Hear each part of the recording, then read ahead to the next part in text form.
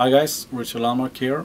Welcome to today's pickup demo for Tesla pickups. We're here in Garageland studios in Umeå with Enhanced Audio Productions Ronnie Björnström. Welcome. Demon producer. Today we're gonna be going through a bunch of pickups, 8 to be exact, and here's the ones we're gonna be looking at.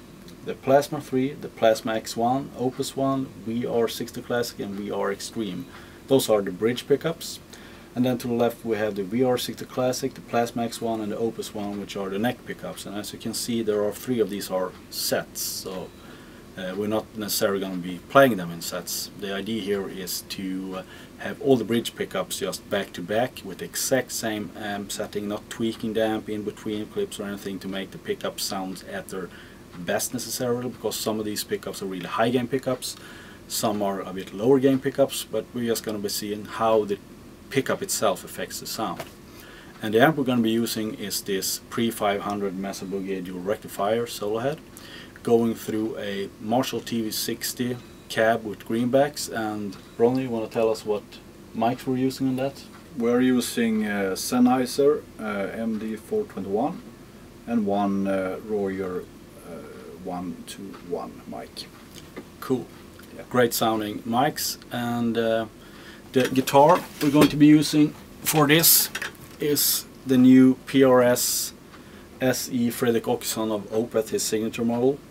The reason why I chose to use this guitar is because it has a pretty flat and even frequency response. It's not like a classic Les Paul or classic PRS guitar. It has a sort of a mid hunch to it. This has a lot of bottom end, a lot of high end with ebony fretboard, fat mahogany body, so it's going to be a really good natural sounding rock guitar for all you guys out there.